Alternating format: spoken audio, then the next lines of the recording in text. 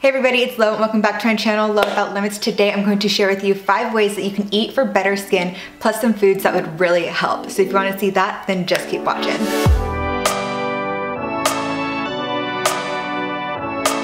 I've recently shared my nighttime skincare routine and what I do and how I really like to do a face mask once a week, but all of the products and like all of the serums and everything don't do much if you're not eating a well-balanced diet. You can't really cover up your bad skin by adding things to it and just adding stuff on top of your skin if you're not really helping yourself from the inside out, because your skin is your body's biggest organ and it reflects everything that's going on inside as well. So I'm going to share with you 5 tips of how you can eat to have better skin, plus some foods that really help. So the very first tip is to cut out a lot of processed foods and sugars. When you have a lot of sugar, it really shows up as acne, and when you have a lot of processed foods, you're having a lot of really weird sugars in there. So it's not even natural sugars from fruit or anything, it's all the processed food and all the processed junk and the preservatives that your body doesn't really know what to do with, and a lot of the times shows up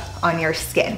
So the very first tip is super simple, and it's really easy to do if you follow along with all the other tips and foods, is to just try to cut out as many processed foods as you can. Of course, living in today's world, it is hard to completely cut everything out, but if you just reduce it a little bit, it will help your skin and you'll just feel better anyway. It'll give you more energy by cutting it out, and you'll just feel so much better all around, and that will reflect on your face. The second tip is to know any intolerances that you may have and how that can affect your skin. So if there are foods that you're eating that you know maybe trigger some acne afterwards, try avoiding those at all costs. I know when I have a lot of dairy, and I do really good about not having any dairy at all, but sometimes I'll have an ice cream or have something here where there might be dairy in it that I wasn't aware. And if I do that for a few days, or I would just have one day where I maybe have too much dairy than I usually do, it definitely shows up around my face. And then I have keratosis pilaris, so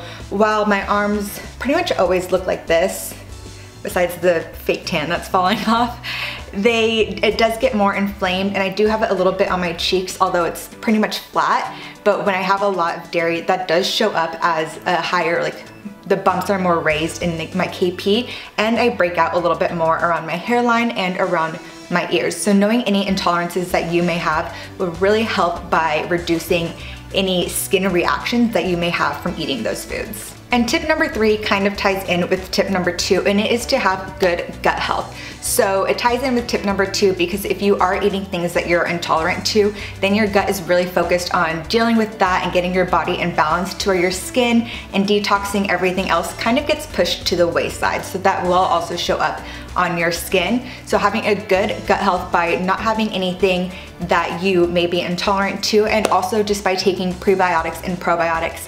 I personally take the Seed Symbiotic, so it's both a prebiotic and a probiotic mixed together, and I love Seed not only because I'm a Seed University ambassador, but because of the research and the depth and the knowledge that goes into this product. They actually just reformulated it. So there used to be a male version and a female version, and now there are basically just the female version, because that one had 2 extra strains that the male version did not, and they realized that those 2 extra strains that they thought were specifically for females are actually really important for male health too. So now if you order it, it is just one kind of symbiotic, and I have a link down below if you want to order it through me. They deliver it monthly, so you don't have to remember to go out and buy it.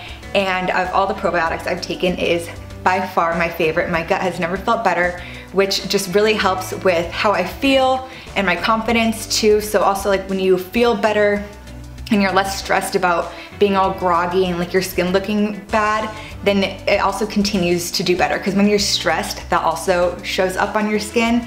So when you don't have to worry about the stress of feeling like crap from a not so healthy gut, then it just shows up as better skin. So getting your gut health in check, having probiotics and prebiotics, or symbiotic, and making sure that you're not eating anything that you are intolerant to. Tip number 4 is to make sure that you have enough collagen. So collagen is produced within your body when you have protein and vitamin C. The hyaluronic acid and vitamin C binds with the proteins within your body, and your body uses that for strong hair, skin, nails, your muscles, your joints, your bones, basically everything. So that's why a lot of people, when they get older, their skin doesn't have as much elasticity and their joints become weaker, and it's because your body, once you kind of hit 25, slowly reduces its own collagen production. So if you're not eating enough protein and vitamin C to produce your own collagen and keep that up on your own, you can definitely take a collagen supplement, try a few out. I know Vital Proteins is a very popular one. So if you worry that collagen may be an issue, your skin doesn't have great elasticity, because great skin isn't just no blemishes. You want to make sure that it's firm, that it's protected, and that it doesn't get wrinkly before you're like, I don't know, I don't want to get wrinkles like too early.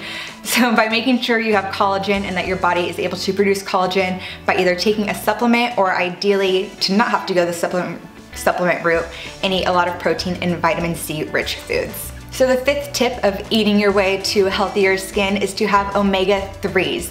So omega-3s are really important because a lot of people are out of balance in terms of omega-3s and omega-6s. And omega-3s are composed of DHA and EPA.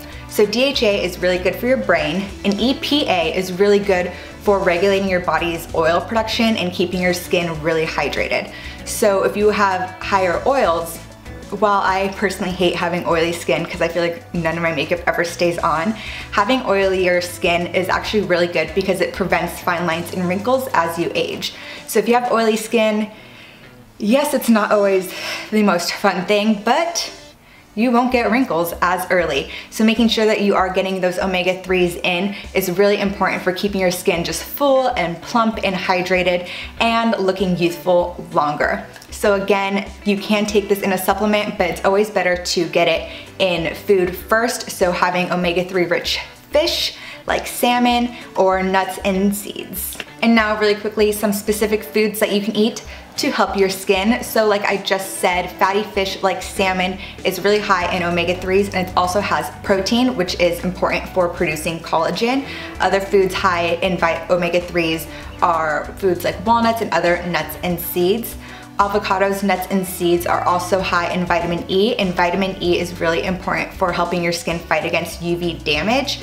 And this is also shown if you have like a scar and put on vitamin E oil, it does help reduce the appearance of a scar. So obviously, if vitamin E can help you out externally, then ingesting it through food can help you out even more.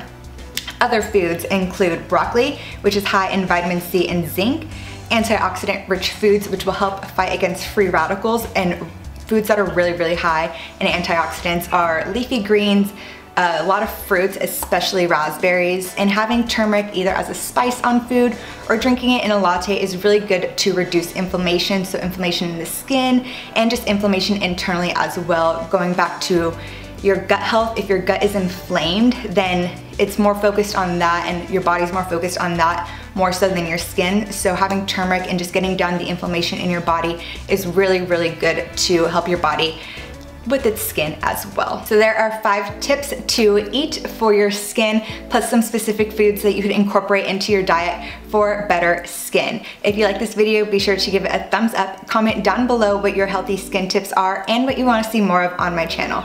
And while you're there, be sure to subscribe. I upload a new video every Wednesday. So until the next one, thanks for watching.